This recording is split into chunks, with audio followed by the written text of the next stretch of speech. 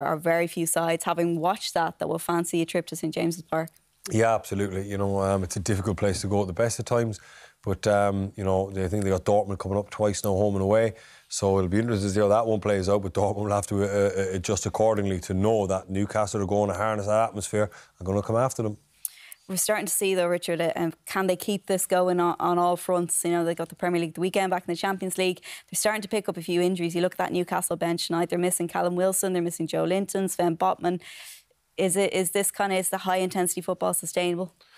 No, that's why I think the manager is really good, because he will change how they play.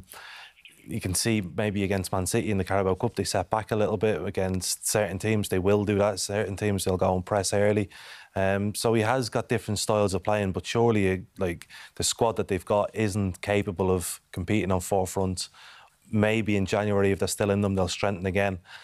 But they have to have priorities, I think, this season, Newcastle. And for them, it's difficult because they're desperate to win a trophy.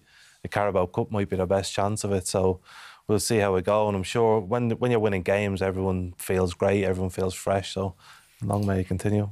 They're put themselves in a fantastic position now in the Champions League. Do you see them getting out of this group? I think so. I think the confidence that they take from this, they can't wait for the next two games against Dortmund. Then they get to go to Paris, and then they finish up with the last game at home. So, it's difficult to compete on all four fronts for them.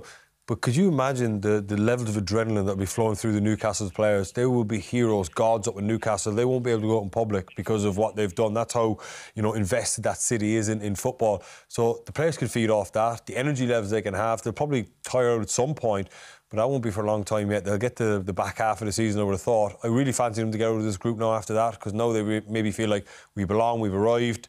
So all the best to them.